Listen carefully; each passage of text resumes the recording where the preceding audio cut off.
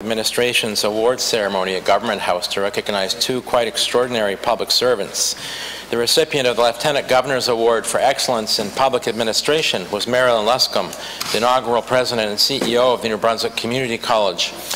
Mr. Speaker, she brought transformative change to the college and all its campuses to provide excellent education to the students of this province.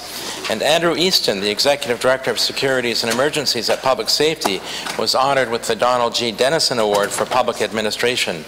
Andrew has devoted his life to public service and is an impressive leader.